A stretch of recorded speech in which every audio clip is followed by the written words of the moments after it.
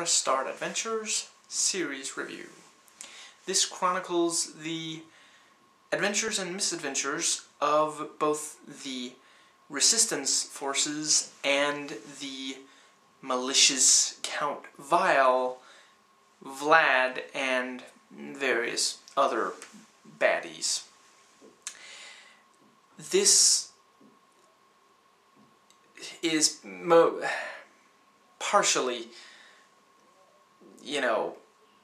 sort of setup for the two movies. Basically, the first, I believe it's 14 episodes, set up the first film and everything after that, from episode 15 to, I think, 39. There's a Christmas special and an April Fool's episode. Anyway, from episode 15 to 39, it's set up for the second movie. And, you can watch both the movies independently of the show and the show independently of the movies, although I will say that once you start watching the show, you might, get to wanting to watch the movies, which is probably the idea, since the movies are the ones you have to pay for, but they're well worth buying anyway. So yeah, the show really is a great place to start with this franchise if you're unsure if you want to actually invest money in it, because it's far from all video game parodies that are funny, but Ed Glazer pretty well has it down. Now, the animation is not great, but once you get past that, it is a great show. The voice acting also improves a bit after the first few episodes, I would say. In general, the show starts a bit slowly. It comes off to a slow start. But, if you stick with it through those first handful of episodes, the further you get, it actually gets increasingly better the further you get into the show. The jokes get, swifter and, better, and the references are, get increasingly, increase in number dramatically, as well as in cleverness. And yeah, this does pretty well, joke about and reference just about everything in the video gaming world in the last at least 20 years, possibly slightly more, since the 90s, early 90s.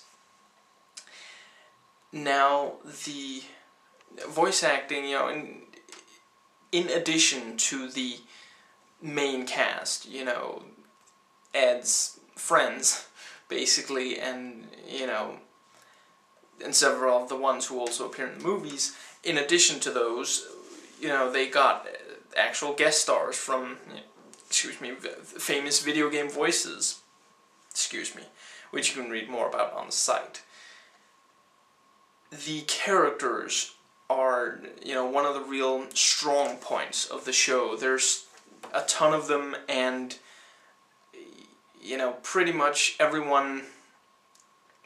all of them are references to a certain type or a very specific character from, one or several video games.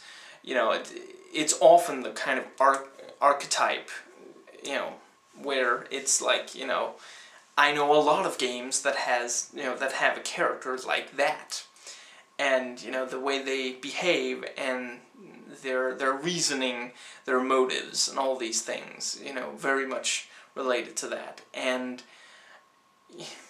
one of my personal favorite aspects of this franchise is the questioning of video game logic. They point out things that we only really see in video games, and they wouldn't fly anywhere else. And it's the things that you grow to accept when you play a lot of video games, and if you actually stop to question it, it really does make very little sense. You know, in addition, you have sort of silly humor, reference jokes, you know. The stories are quite good, and as it goes, it gets to be more and more, you know, sort of, you know, you get to have more and more of a storyline. There is, you know, at first it is very much just these brief little snippets of this world, and yeah, the further you go, you know, by the end, the last maybe third of the series is literally building up the second movie, you know, and that's great because it makes the second movie all the more impactful when you watch it, you know. It just, you can see how they, you know, how they got to the various points that they got to, you know. It helps provide backstory, sort of. It fleshes out the world, which the movies obviously cannot do with their very limited running time. I believe this series itself comes to about 2 hours in running time, total running time. The music and, you know, yeah, well, there's not a lot of music, but what little there is great. You know, it's composed by Jake Kaufman, who also did the music for the movies, and the guy knows video game music. You know, he composes video game music, and he realized that funny parody music shouldn't just be, you know, silly and over the top, but it should still be good music. Sound effects vary somewhat, but yeah. I suppose that's more or less what there is to say about it. One thing, the episodes can sometimes vary a bit.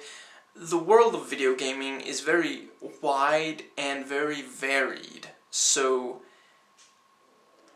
2 episodes in a row might be about 2 completely different aspects of video games, or from, you know, 2 completely different ages of video games, and, you know, they will kind of, I don't know if clash is the word, you know, but, you know, and also, you will not find every episode of this equally funny, I would say, you know. Even as big a fan of video games as I am, there's still a bunch of punchlines and references that I don't get, you know, so, but yeah, as a whole, the series and the franchise, huge love letter to the medium of video games. So, yeah, if you at all like video games, I definitely recommend checking this out. And once again, this series is online for free, legally. So, yeah, go check it out. I've reviewed other parts of this series, the links are in the description box. Please rate and comment, and hey, if you like this video, that subscribe button's just waiting for you to click it.